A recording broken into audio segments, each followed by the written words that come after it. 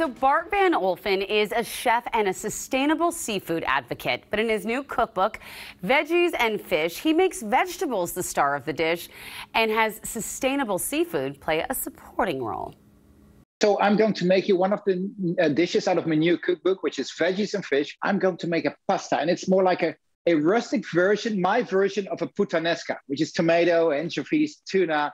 It's going to be delicious. Pasta is cooking behind me. Meanwhile, we are going to make this sauce. So the shallot here is simmering with some chopped chile. So shallot and chile. If you want to have this sauce more spicy, leave the seeds in. I took them out. I want to have a bit more elegant sauce.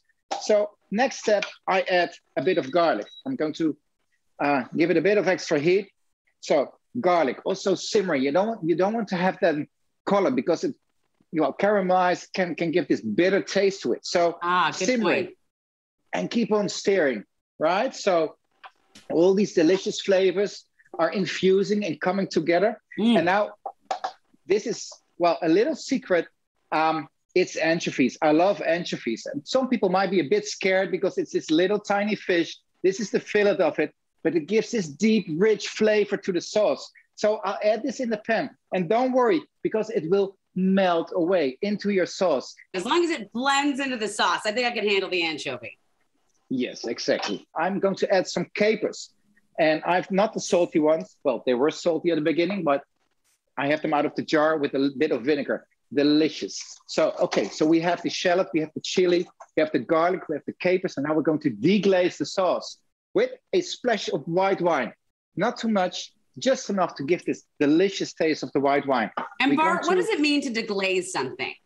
Yeah, so you have the sauce, so you don't have this liquid. Actually, what you have done is like pan fry these veggies, and they more or less like stick a little to the pan. When you deglaze it, you absorb these flavors again into your sauce.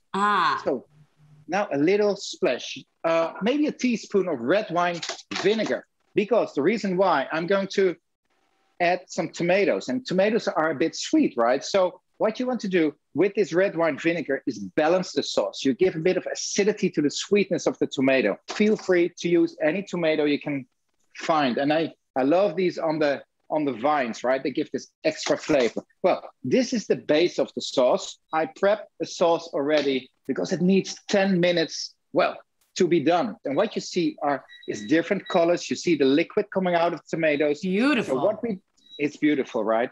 And it looks so fresh. I love a puttanesca because it has such a fresh taste.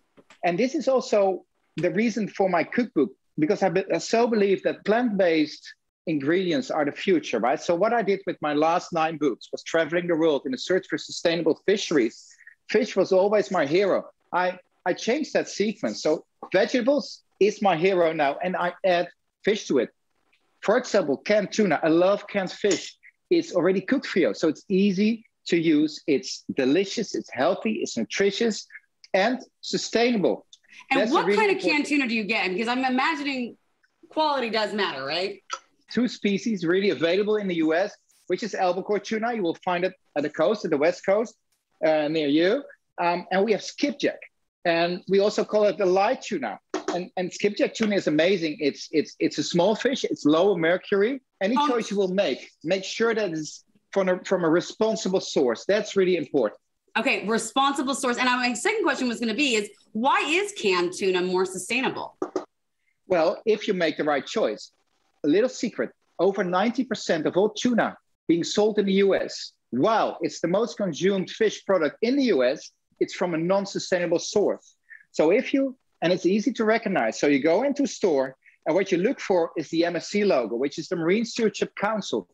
Plus, make sure that it's caught by pole and line, and that's new to the market, because most of the tuna is being caught in and around developing countries, fair trade certified. Sustainability is serious, but I want to know what else you have in your cookbook, because there's a lot more fish and veggies to be found here. All kind of recipes. I've different chapters like barbecued fish. We have fish, vegetables and fish. We have the raw chapter.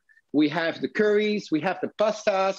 So what I try to do is make people think what they can do with vegetables and have fish in addition to it. So and then it's a great thing. Okay, so we have these delicious flavors, well infused. And now it's time for the pasta, right? It's the pasta dish. So what I use is this curly, gravy pasta, which really sucks in the sauce. And I'm using also a bit of the water where the pasta was cooking. It's starchy water, gives flavor and a bit of texture, right?